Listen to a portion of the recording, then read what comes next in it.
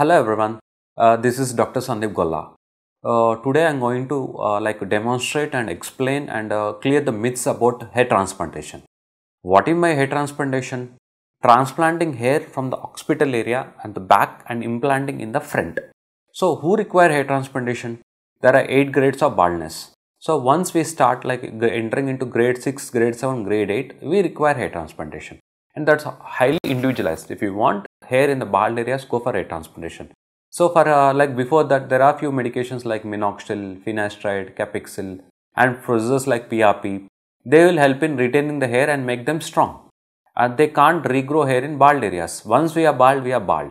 That is genetic, hormonal and age related. We can't stop them.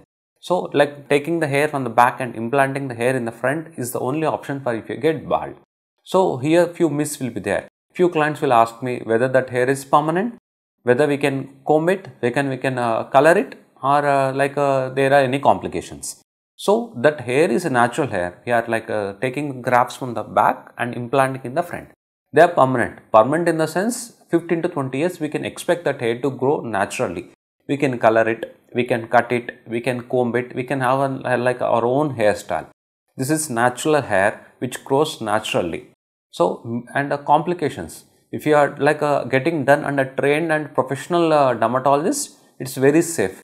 But if you are getting done under unprofessional or any center which is not having professional doctors, means or a professional dermatologist, means there are chances of complications like infection, scar formation and irregular grafting, that is uncombable syndrome. We'll have a hair which can't comb in a regular way. So these are the complications.